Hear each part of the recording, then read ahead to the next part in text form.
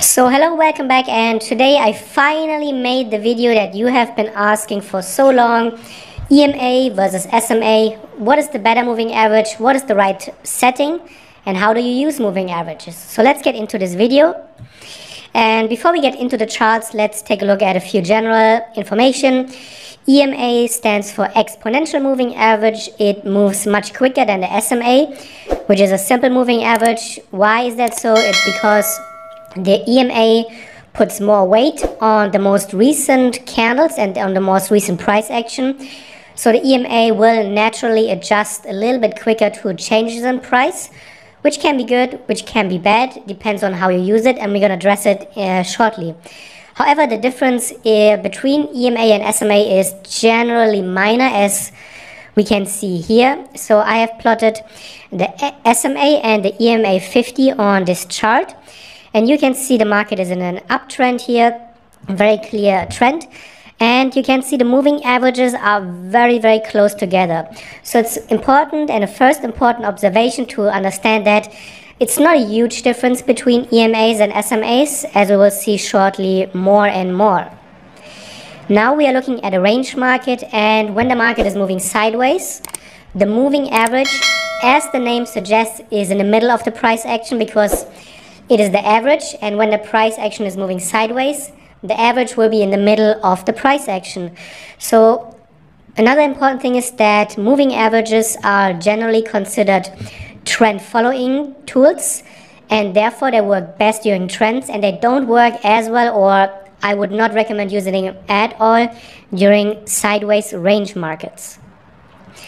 The key principles for moving averages, but more or less for all tools and indicators, is that there is no better or worse MA or setting.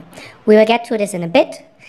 And it means that nothing works 100% of the time. This is one of the most important principles that you must understand as a trader.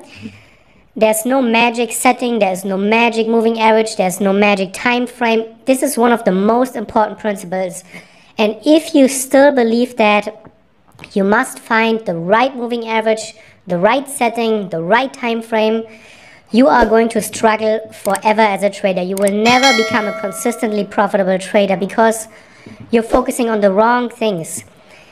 It is very important, this last statement, you need to ingrain it and tattoo it on your forehead or whatever you do. Just never forget it. Learn to deal with imperfection. I said it so many times, don't try to find something that works 100% of the time. You will never find it, and you will just be frustrated all the time. And instead, cut losses, let winners run. Learn to cut losses, learn to let winners run, which is way more important than finding or trying to find something that works all the time. You will never find it. You will jump from moving average to moving average, from time frame to time frame, and you will always be just chasing your own tail. One of the most important things that you have to understand as a trader. Sometimes the EMA will work, sometimes the SMA will work. In this example, I plotted the SMA and the EMA 50 on your charts. You can see the EMA moves a little bit quicker, it adjusts a little bit quicker. So the EMA is the green line, the SMA is the blue line. It moves a little bit, or it changes a little bit slower.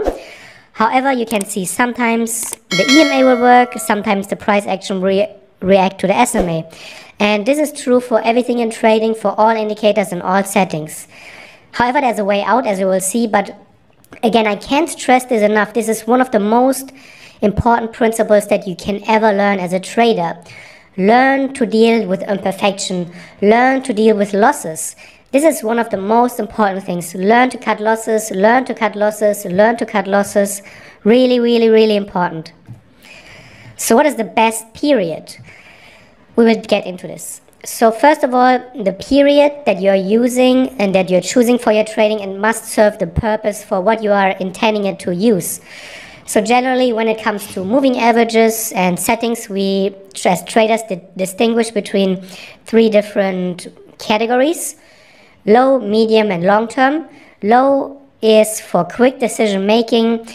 It is always changing, so if you use a 9 or a 20 period SMA or EMA, you will see that it changes all the time very quickly, which can be good, which can be bad. It depends on what you're going to use it and how you're going to use it. On the other end of the spectrum is the high setting, which is generally considered a 100 period or above, 200, 250, 300, whatever. However, you don't need to get creative. The self-fulfilling prophecy is real in moving averages and in other areas as well. So use the big round numbers that are used by many traders, that are used by hedge funds, by algos. Don't get creative. Don't try to suddenly test the 45 or the 52 or the 55 or whatever. Stick to the broad numbers, stick to the round big numbers. They work really well for most of the time, which is very important. So here you can see I plotted all three categories on one chart, the 20, the 100 and the 50. So you have a slow, a medium and a long term, and you can see the red one is changing very, very slowly. It is the long term 100 period moving average. Then we have the blue one, which is the medium term 50 moving average. And we have the green 20 period, which is a quick moving average. You can see when the trend in price action turns, the slow moving or the quick moving average, the 20 will change at first, then the 50, and then the 100 will change way later, so much later. And again, there's nothing wrong or right. It really depends on what type of trader you want to be. You want to get in and out of trades very, very quickly, or do you want to ride trends for a long time? And that is how you then choose the setting. My tip, my approach, and something that I have been using, Moritz has been using, and that we generally teach to our masterclass students is settle for 1 or 2 moving averages. Don't try to get too creative. Most importantly, don't change your moving average setting all the time. Really, really stick to it. Don't change it for the next 100 or 200 trades. So start with the 50 period EMA and don't change it for at least 100 or 200 trades. And don't get frustrated when it doesn't work out. Instead, try to analyze when it doesn't work, when does it work, how do you let winners run, and how do you cut profits, how do you cut losses. And don't obsess so much about entry timing. Look at everything else that's going to change your trading in such a deep and profound way. So here are a few practical examples of how we use the moving averages, and you can see I have plotted the daily 50 moving average. In TradingView you can just type in exponential moving average, and then when you go to the settings you can choose the source, and then you can choose the different time frames. So I plotted the daily 50 here on the chart. It's the blue line. It is from the daily time frame, and then I have the 50 period moving average from the specific time frame. In this case it's the 1 hour. And what you're going to do is you use the long-term moving average, the blue line, to understand the general direction of the market. So when the price action is above the blue line, you are generally looking at a long-term bullish market. And this means that in a long-term bullish market, the bullish moves, they work much better, obviously. You can see when we look at this first phase, the bullish move is very smooth. You can see the price rises very quickly over a short period of time. There's no violation of the moving average, which is an important factor because it shows that the volatility is moderate and the trend rises rather quickly. However, here on the right hand side we see a very different picture. The price is still in the long-term uptrend because it's above the daily moving average. But here the price dips below the short-term moving average. So we have a clash here between long-term and short-term.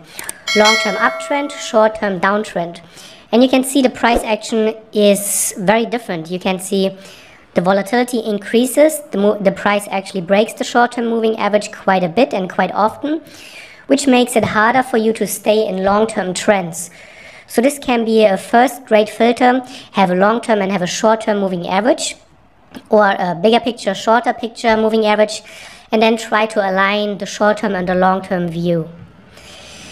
Also, another important factor is that look for big changes in a price action chart. Look for the situations when both long-term and short-term situation match. So what we have here is, again, we have the daily and the short-term 1 hour period moving average, and you can see that here is the point where the price action dips below the short-term and below the long-term moving average. So those are usually the origins of new trending phases, and those origins are generally or can often be great ways to get into long-term trends very early on for a good reward to risk ratio. So you can see here we have a smooth ride, rather smooth ride.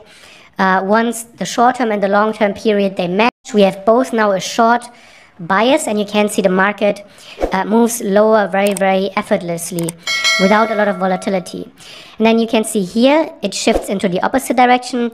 The price action is above the long term and above the short term, so we have long term and short term uptrend, and you can see the market moves up very quickly as well initially.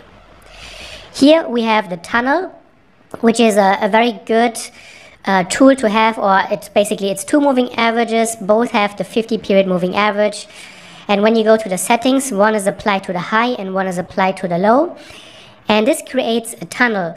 So those moving averages, they will never crisscross each other. There's not going to be a crossover between the moving average. It's just a tunnel that is moving along with your charts and with your price. And this is a great tool, especially for new or inexperienced traders or traders that struggle with staying in trends. And the tunnel, you can see during a strong trend, the tunnel will often act as support and resistance. You can use it as a way to find pullback trades and to also stay in trades with a lot of confidence. So this may help you. You can see on the downside, the moving averages or the price action rides the moving average tunnel here for quite a while until here. It cuts through the moving average, and this also marks the turning point when the price action then completely turns into bullish trend. So you can see there are many ways how you can use the moving averages. Don't overcomplicate it. Listen and repeat or remind yourself about the key concepts that I talked to you about. Pick one or two moving averages. Don't change them for the next 100 to 200 trades. Don't try to find something that works 100% of the time. You will never find that. This is one promise that I can almost guarantee you. Well, I can guarantee you that for sure. Instead, look at ways how you can optimize your trades. Learn to ride winners, learn to cut losses. And this is how you then create a profitable trading strategy without obsessing and without all the frustration that most of the amateur traders will go through. I hope you enjoyed this video. If you did, let me know in the comments below. Leave a comment, leave a like, subscribe to my YouTube channel, and you will hear from me very soon.